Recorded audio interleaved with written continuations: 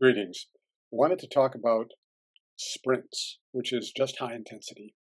Some very important, very productive in raising your hormone levels to build muscles.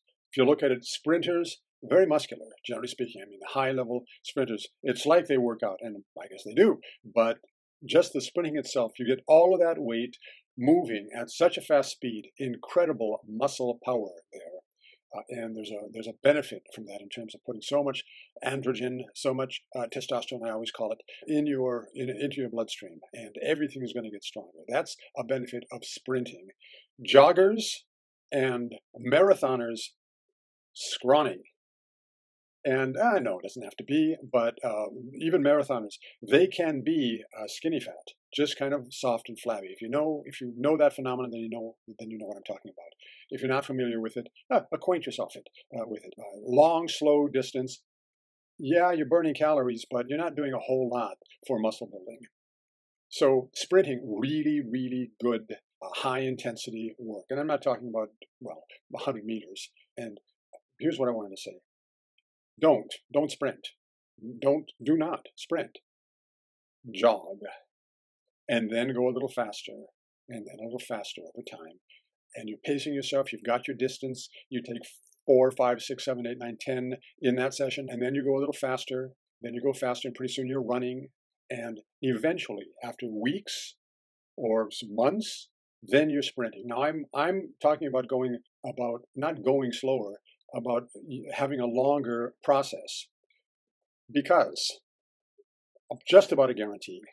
You think you're going to go out and sprint and run as fast as you can. You're going to pull something. You're just going to pull something. Then now you've got to take X amount of time off to recover. Not smart. Not a smart thing. So it's been a long time since most people have done that kind of running. If you stop playing basketball or stop playing, football, soccer, and you haven't run for a long time, you used to be such a fantastic and set shape, but you're not now. The weekend warrior gets hurt. He gets injured. It just happens. I was going to say you know what I'm talking about, but you should know what I'm talking about. So that's one thing. You work progressively. You ease your body into it. That's major. Or just be responsible. You want to be beautiful. Respect yourself. Respect your body. You are not a rented car. Don't drive yourself like there's no consequence, because there is. The other thing is, if you've got 30, 20, 40, 50 extra pounds, do not sprint. Don't sprint. Do not do it. Go for a run, go for a fast walk, go for a bit of a jog. Eventually you go for distances. That's fine. Eventually you can kind of turn it into a run. My point is, you're carrying 50 extra pounds.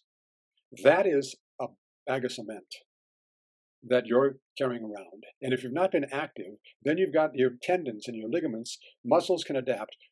Ligaments, tendons, joints, they don't adapt as quickly. And if you've not put a demand on them, they're not going to get better.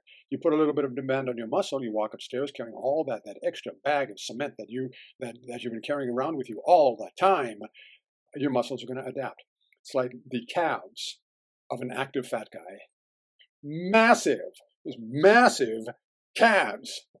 And because he's an active fat guy, he's carrying all that extra weight around, and those calves are really, really working. They're going upstairs, and he's active. Maybe you've been active and you got all this extra weight. Active is one thing. Running hard is something else. You have to be smart about it. So do not be sprinting as a start thing. It takes a long time. The reason cartilage is white is it doesn't have a lot of blood flow. Why is muscle red? That's not the color of that tissue, except it's full, as it were, of blood. Cartilage is white for a reason. It's never going to be red. You can't do anything about that. You can get more blood flow to it. You can increase the blood flow, but it's still a very small amount of blood flow, and that means the nutrients that are going to cause it to grow, it's going to be much slower. It's a slow process. Nothing wrong with that, but you have to be smart about it. So the benefit of sprinting. Suppose you have been running, and suppose you don't have a lot of weight, so you're in pretty good shape, and test it a few times.